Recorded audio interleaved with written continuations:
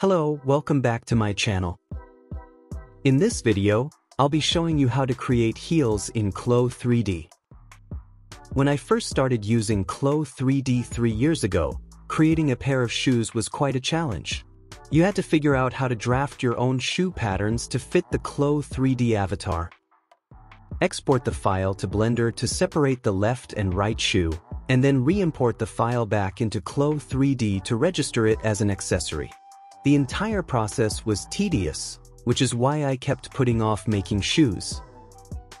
However, with the latest version of CLO3D, everything has changed.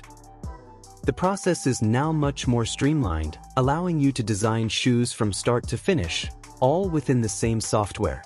Designing shoes has quickly become one of my favorite projects in CLO3D.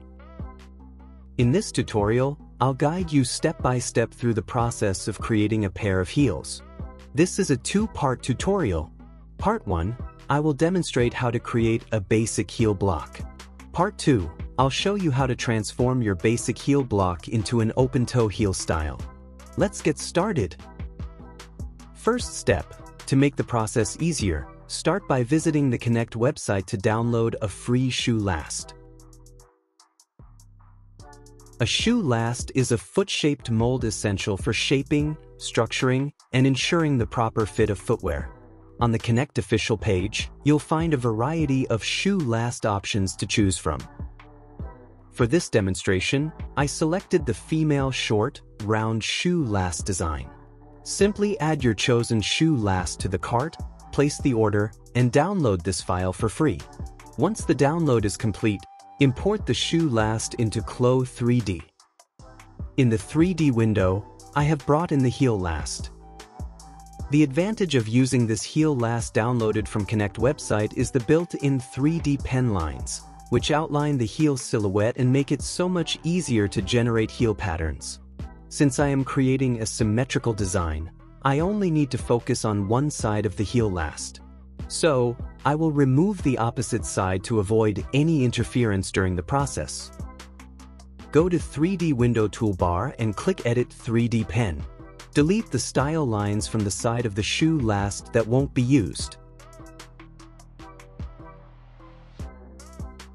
After completing this step, I click on the heel last and lower its opacity to 0 in Property Editor.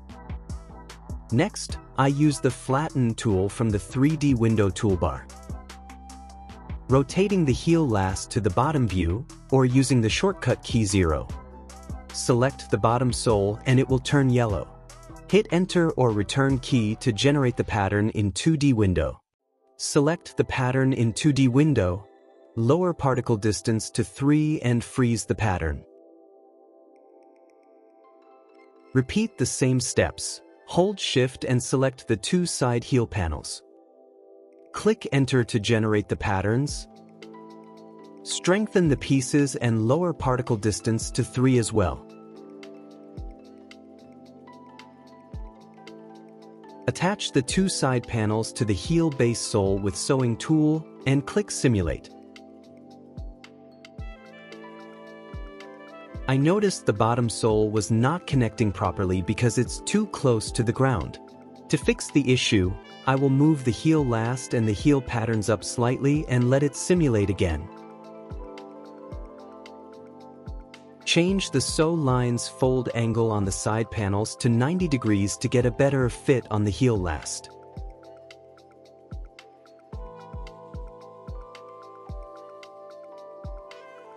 Unfreeze the bottom sole. Select both side panels. Go to Property Editor, lower pressure to -70 to get a more snuggle fit against the heel last. Click Simulate. Adjust and align the panels with the heel silhouette lines. Personally, I prefer using a stiffer material for the sole to maintain its shape. However, this step is optional and depends on your preference. Now everything fits good, I will right-click on the bottom sole and select Flip Normal. So the face of the material will be visible inside the heel. Now that the first part of the heel is complete, I will freeze all the patterns and proceed to the next step. Draw an internal line on the insole pattern to determine the size and the placement for the heel base. Select the pattern, right-click and choose Clone Under to create a duplicate piece. Remove linked editing. Repeat the same steps to make one more duplicate. For the second duplicate pattern, select the internal line and choose Cut. Keep the heel section and delete the other side. Delete all the sewing connection on this piece using Edit Sewing tool. Freeze all the pattern piece except for the heel pattern. Click Simulate to let it drop to the ground. If it doesn't fall, use Gizmo to move it down slightly. Scale down the piece to your preference. Switch to bottom view to place this piece in the center of the heel base.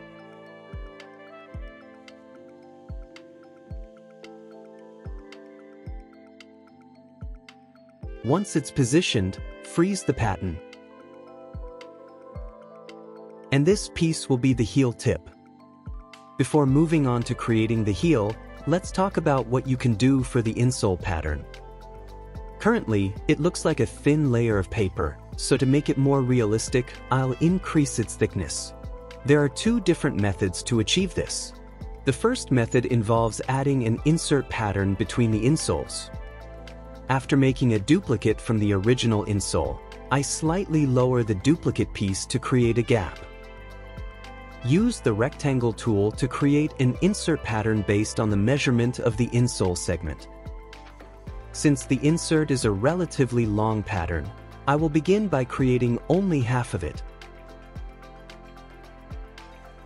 Delete all the sewing connections on the duplicated insole pattern, and use the sewing tool to connect the insert pattern to both the original and duplicate insoles.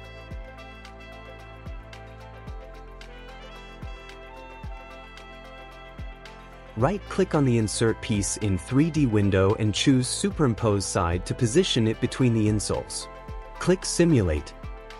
Strengthen the piece to smooth the surface. Simulate again and it fits pretty well. To make the insert for the other side, I can just duplicate it by creating a symmetric pattern.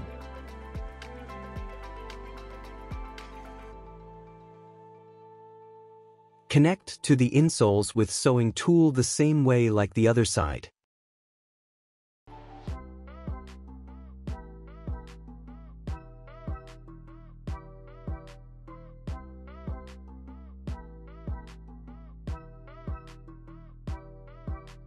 Simulate to check if there's any issue. Merge the center front seams.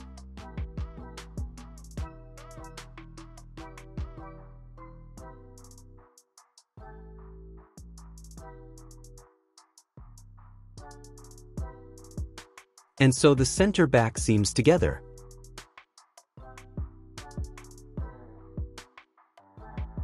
In the center back, I noticed that the insert piece sticks out slightly because the bottom insole is a little bigger.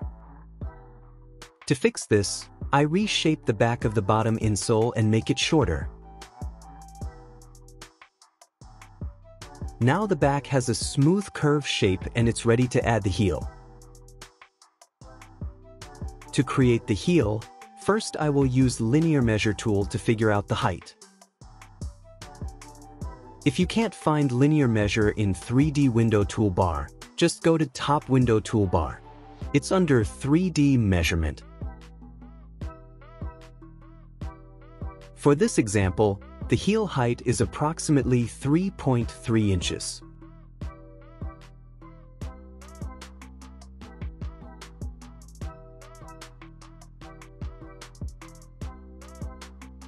Next, select all the heel base segments to get a total length, which measures about 6.6 inches in this case. And the total heel tip length, which is around 1.85 inches. Using the rectangle tool, I create a rectangle measuring 6.6 inches by 3.3 inches.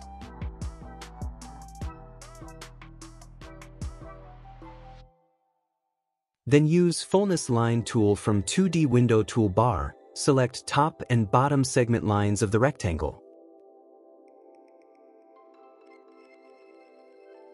Change the bottom segment line length to 1.85 inches and click OK.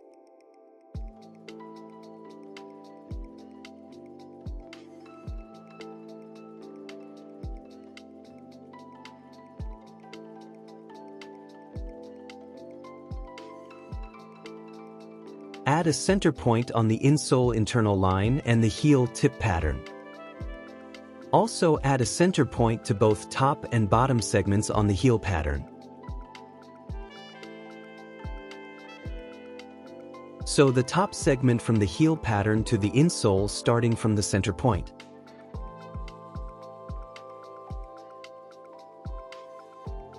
Then connect the bottom segment with the heel tip pattern.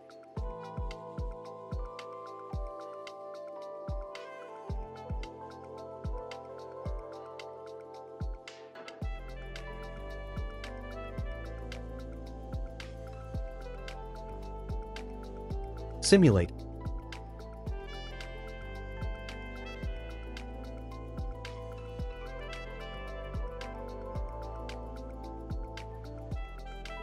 And I can see the heel pattern is too long. To adjust it, first I will shorten the two side segments.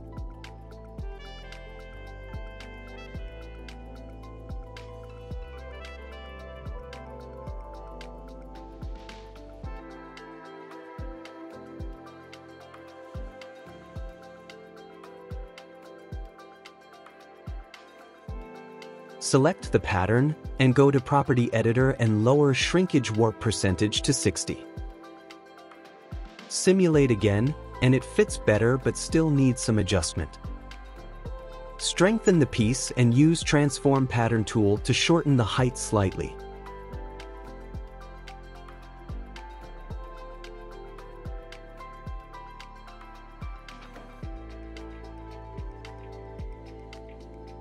Simulate, and the height of the heel fits good now. However, the shape of the heel appears kinda chunky.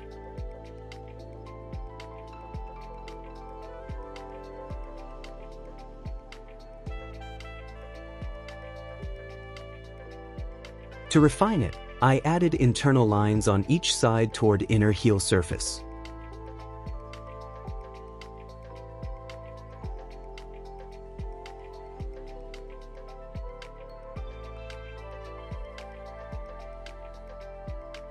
Change fold angle to 90 degrees and simulate.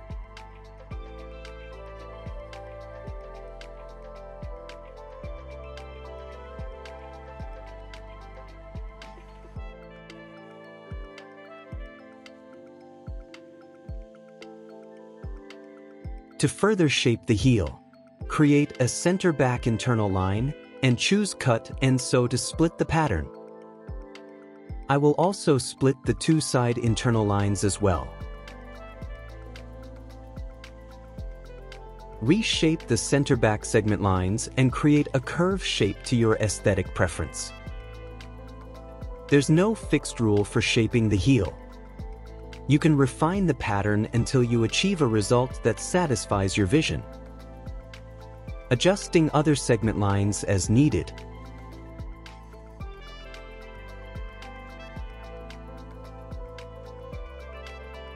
Once the heel is complete, the final step is to clean the surface. Use Edit Sewing tool to select the center back heel sewing line. Go to Property Editor, delete Normal Map and set Intensity to 0. This will eliminate the connecting seam and create a smooth surface. Repeat the same step to remove the seam on the center front heel as well.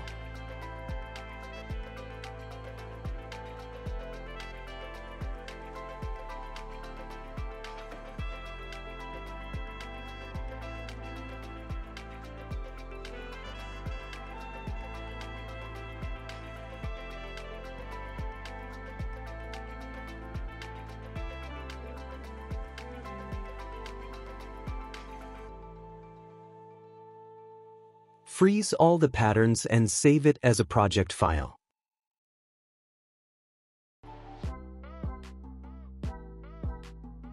And this completes the creation of a basic heel block in CLO3D. Earlier I have mentioned that there are two methods for adding thickness to insole pattern. The second method is pretty straightforward and simple. Select the insole pattern, go to Property Editor and increase thickness rendering and adjust the curvature percentage to your desired amount. And that's how you can easily apply thickness to the insole.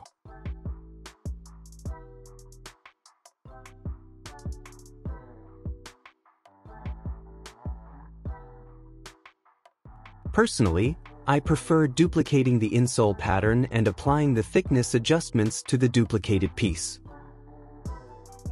This approach allows for assigning different materials to each insole pattern, providing greater flexibility in design.